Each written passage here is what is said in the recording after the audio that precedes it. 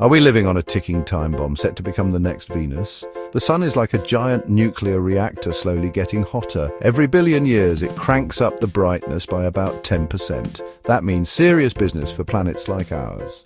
Now, hold onto your space helmets because this heat boost could make parts of Earth uninhabitable within the next century if carbon emissions keep climbing. Fast forward a few billion years and Earth might truly become a boiling planet.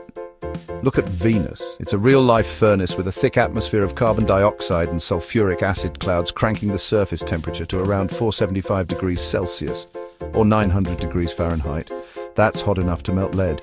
Some scientists think Earth could face a similar fate if we don't tackle climate change. Glaciers melting, sea levels rising, deadly heat waves.